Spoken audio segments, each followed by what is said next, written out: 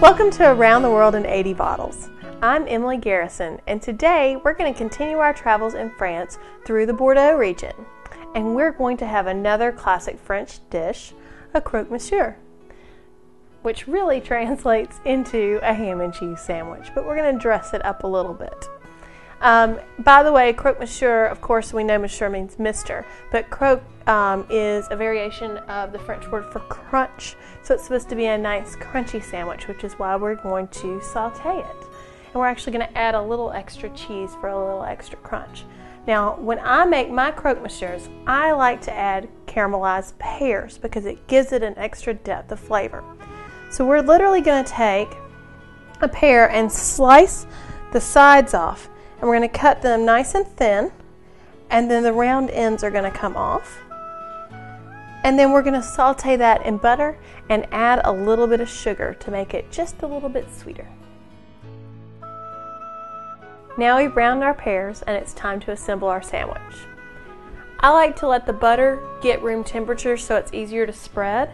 And I've gone ahead and spread butter on both pieces of bread that we're going to use for the sandwich. You can use any kind of bread you want, but I really like rye for this sandwich. It complements the ham and the cheese very well. Putting a piece of plastic wrap under one of the buttered sides so that you don't have to worry about getting butter on everything. And I'm using about 4 ounces of ham.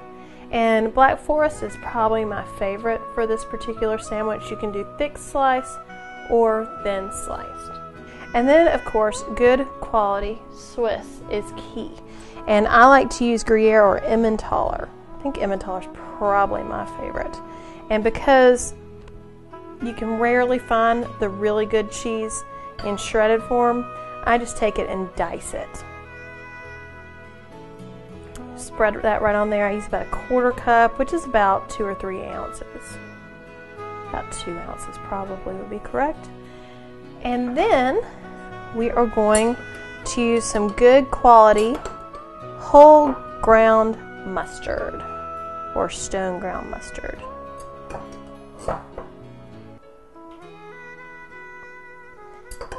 And then finally, we're going to put our pears on there.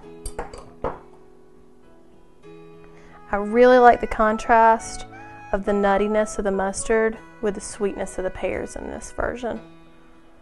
And then once again, the richness of the rye adds a little something extra. And of course, we want to put our pears on there. And these were just cooked with butter and sugar. Very, very simple. Complicated is not always better.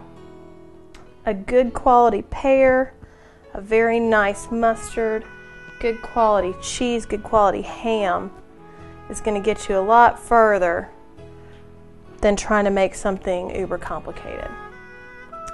And then I'm going to put this back on the stove, and we're going to make sure that the butter that we have left over from the pears gets used to get this very nice and melted down. I'm just going to flip that right onto the butter. And you can use a large pan. As long as you have a good quality non-stick pan, this will work really well. And with the butter already in the pan and the butter on the sandwich, it's going to make for a very good crust on your sandwich. Now that we've taken this off the oven, it's time for a finishing touch. Just a nice little grate. I'm using Parmesan. You can use Manchego, you can use Gruyere, anything you'd like. And you can either serve it straight away, put it back on the stove, or what I really like to do is I put it in the oven for about 1 minute and it just browns that cheese.